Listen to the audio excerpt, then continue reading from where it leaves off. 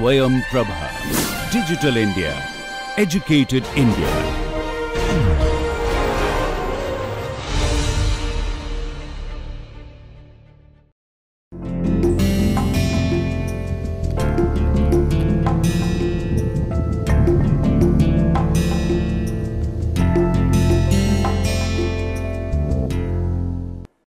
So welcome again to the course New Properties of Materials. So we will just briefly recap the contents of last lecture. So in the last lecture we started our discussion on plaster deformation, and we initiated with stress strain curve.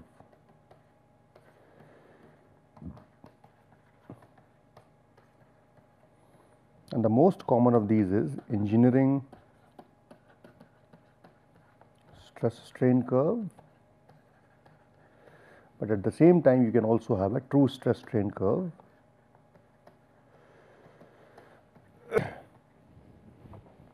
So if you plot them together, so the engineering stress strain curve will appear as something like this. So there is a onset of yielding,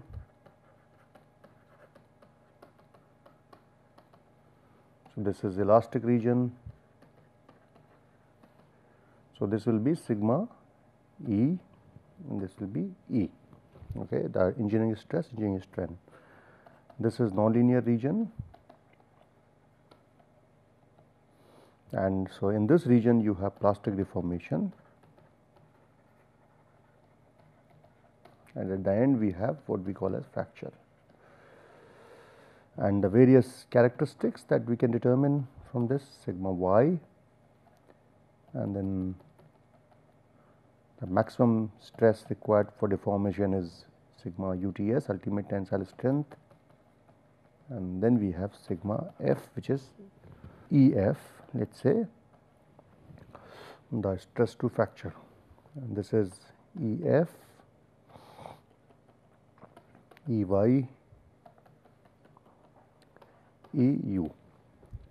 There could be another curve which is fairly similar up to this point, and then it sort of takes off like this. So this is true stress strain curve, and true stress strain curve coincides the yielding roughly at the same point, but the stress in the true stress is always higher than the stress in the true engineering stress and strain, and we will see the reasons a little later. The quantities that you can extract from this stress strain curve are mainly stiffness, which is the slope of linear region, which is basically the resistance to elastic deformation. Then we can derive strength, which is basically stress that is required to cause the deformation, or resistance to plastic deformation, which is derived by sigma y, the yield strength. Then we have toughness, which is area under the curve,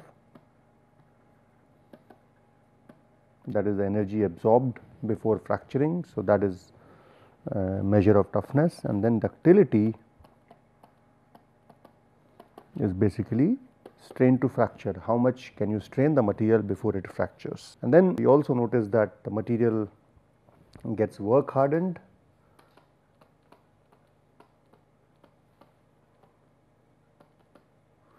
which means as you continue with the deformation, the stress required to deform the material further increases, and this is called as work hardening or strain hardening. And we also looked at two other quantities. So, and we need to distinguish between true stress and engineering strain. So, engineering stress as we defined was sigma E is equal to P divided by A naught, where it is load divided by original area, and engineering strain is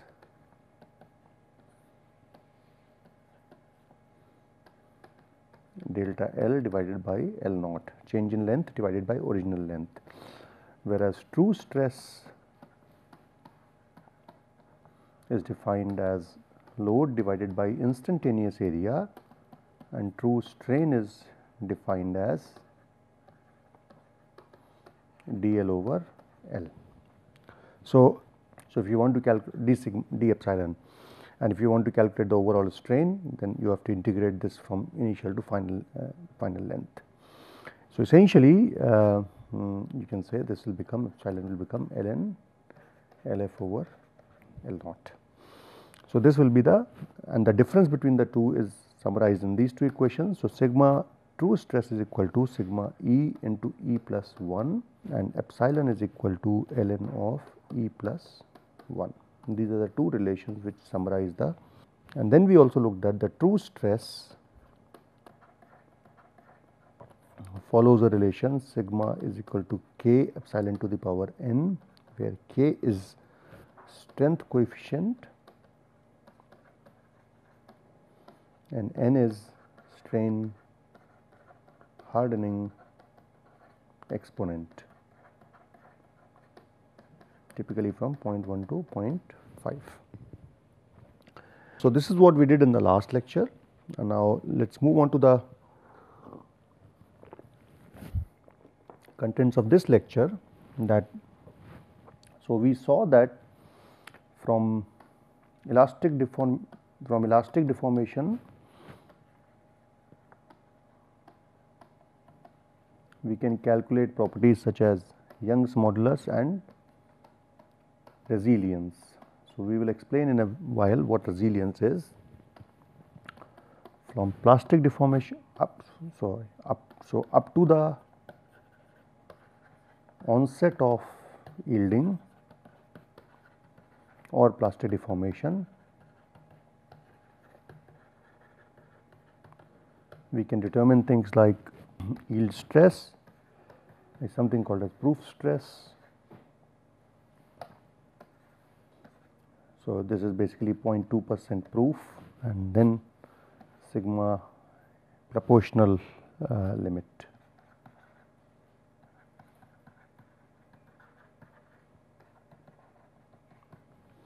And then plastic deformation region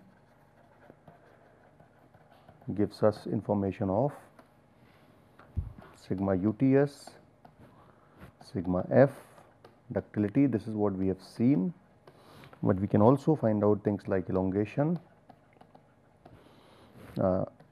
toughness, and strain hardening exponent.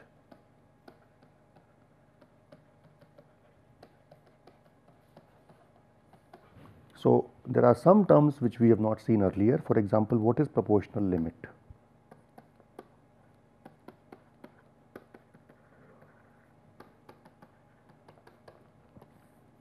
Proportional limit is basically, you can say, the stress up to which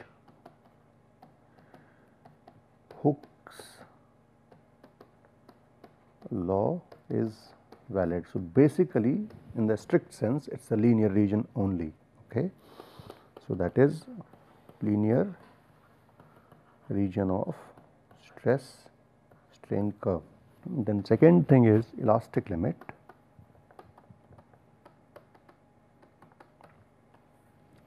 Elastic limit is highest stress that a sample can withstand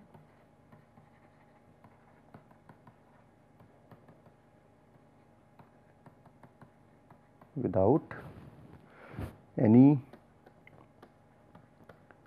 measurable plastic strain. So basically this is to do with the accuracy of measurement. So since every measurement equipment has certain limitation, so as long as you are below that detection limit, that is the stress which is called as elastic limit upon removal of load. Now the next thing is proof stress. So generally you will see that sigma elastic will be higher than sigma proportional, because remember this is strictly for linear region, whereas this can slightly exceed the linear region because of measurement constraints. So, this is always a little higher. Now, proof stress is stress corresponding to 0.2% strain, okay, or 0.002 strain. So, this is what proof stress will be. So, these are the differences between proportional limit, elastic limit and proof stress. Now, let us look at what is resilience. Resilience is, as we said, if you plot stress versus strain,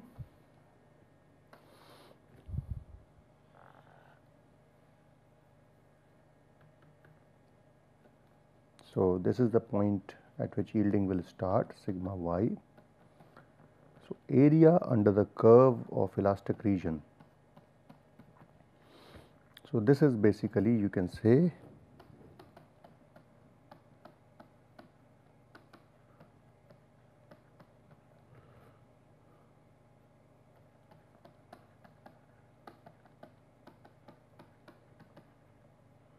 area under the elastic portion of the stress strain curve. And what does it depict? It depicts ability to absorb energy when a material is elastically deformed, and then to return to original state upon load removal. So, basically this is useful for things like springs. So, you have springs, you can stretch it in the elastic region and then unload it. So, things like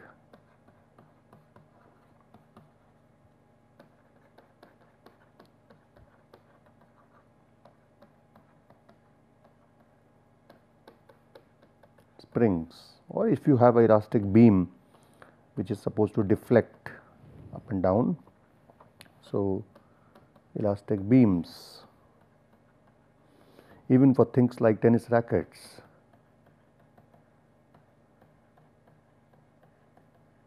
and so on and so forth, wherever things need to deform elastically and then come back to their original condition without getting plastically deformed. So, higher energy is, higher resilience is always good. So, let me give you just an example. So, let us say we plot two materials here. One is a material like this,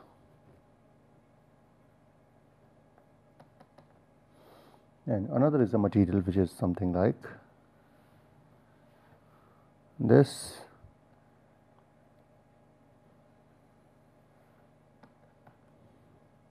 So, let me just, sorry.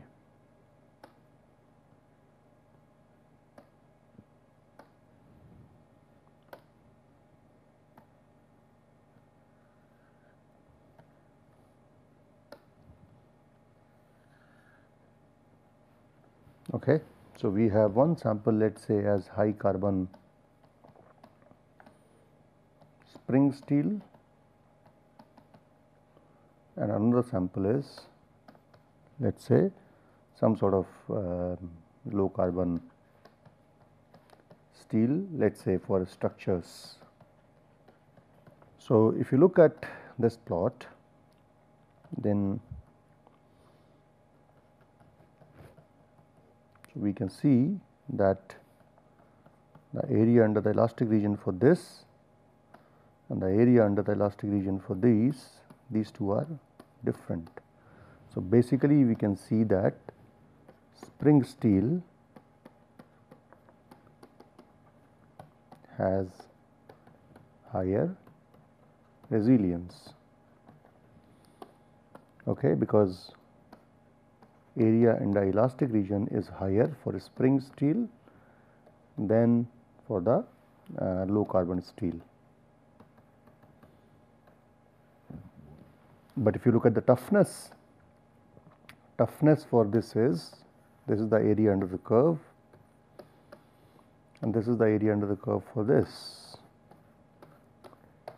So basically here it seems that toughness of low carbon steel is perhaps higher than high carbon spring steel. So this is where you can see for applications such as springs or elastic beams or tennis rackets, so wherever things have to deflect a little bit elastically and then come back to the original position, they have to have high resilience.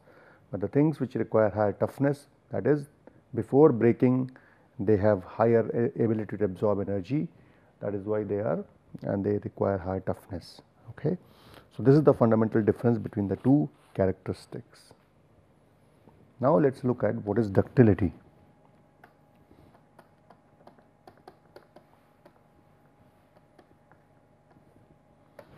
So ductility is basically defined as, it can be defined by strain at fracture, which can be written as EF could be equal to LF minus L naught divided by L naught, or it could also be written as, so when you have a sample like this, not only it's so when you deform it, it becomes like this. So basically if the initial length is L naught and area is A naught, cross sectional area, and the final one is LF and AF, you can see that LF is greater than L naught, but AF is smaller than A naught because the volume remains constant. So this constancy of volume is an important thing in plastic deformation, that as volume of the material remains constant during deformation. Okay. So alternatively we can also express the elastic strain as ln of A naught divided by AF. We can also write epsilon f here. Epsilon f could be ln of LF divided by L naught, and this can be also written as epsilon f can be written as ln of A naught divided by AF, or you can write this as EF can be written as A naught minus AF divided by A naught. So these are the different ways of writing strains and basically higher the strain is, more the ductility is. We can also quantify this as reduction in area.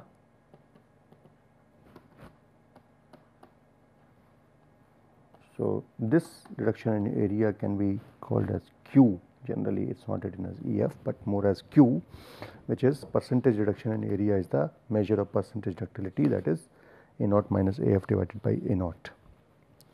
So this is basically increase in length or decrease in the area are two measures of ductility of a material that are considered.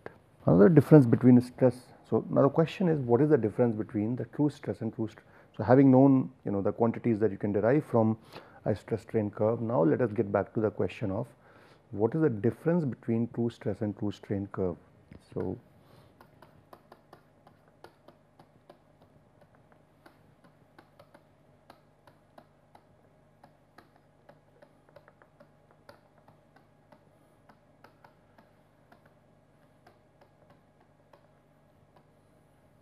now when you plot them together, this is what we see.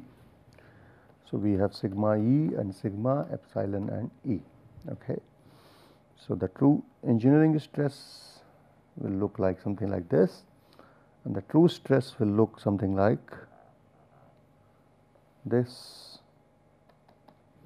One thing first we notice is that the engineering stress is always lower than the true stress. Okay. So, basically first thing that we notice is that engineering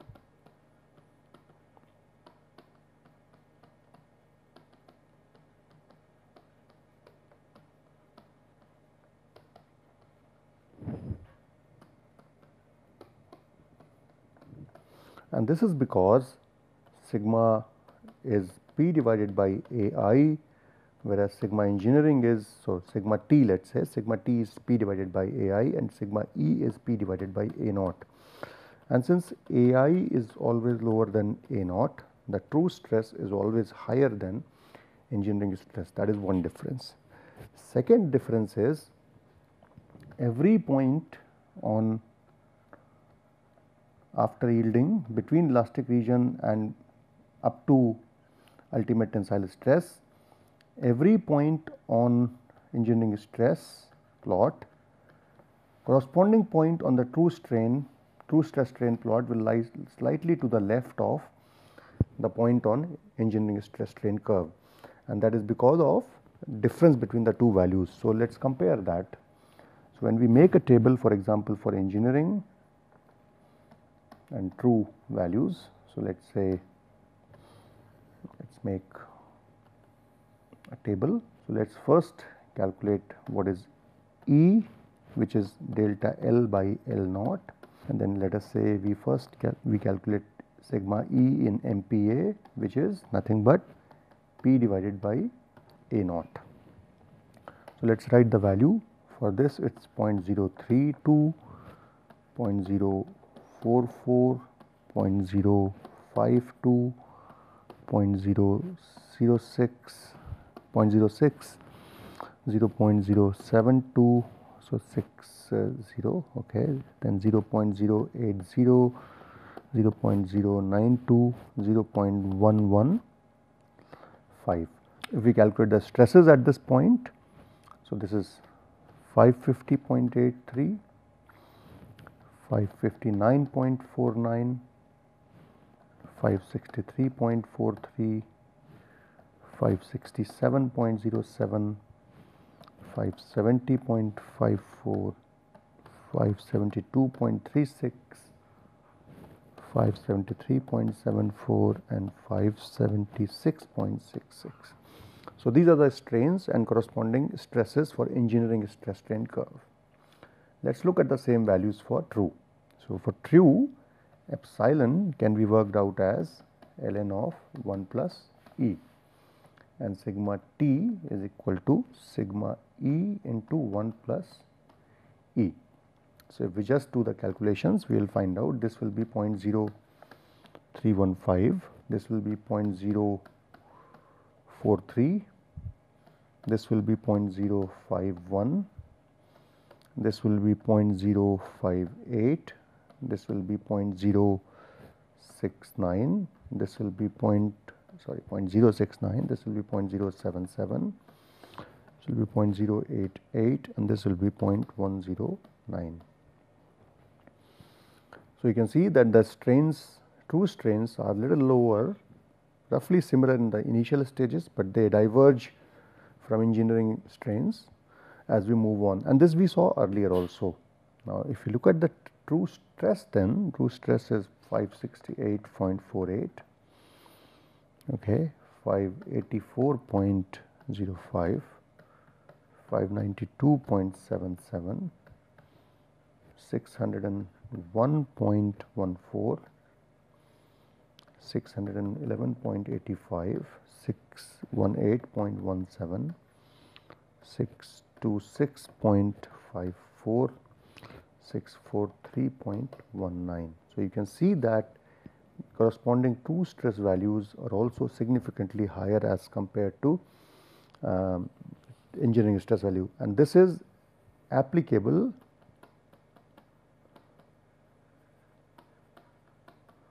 between sigma y and sigma UTS, and we will see why in a little while. So, if you go to this curve, so every point here, if we now just rub it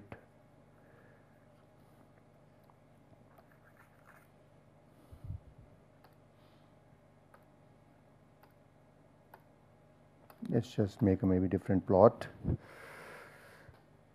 So this is engineering stress strain curve, this is true stress strain curve. So if you take points here, here, here, here, they will be slightly to the left, and the leftward tilt increases as you move towards. So this is true, this is engineering. Okay. I hope it is clear the difference between the true stress and true strain curve. So we will stop here in this lecture. We will discuss some more differences in the next class before we learn more about the plaster deformation. Thank you.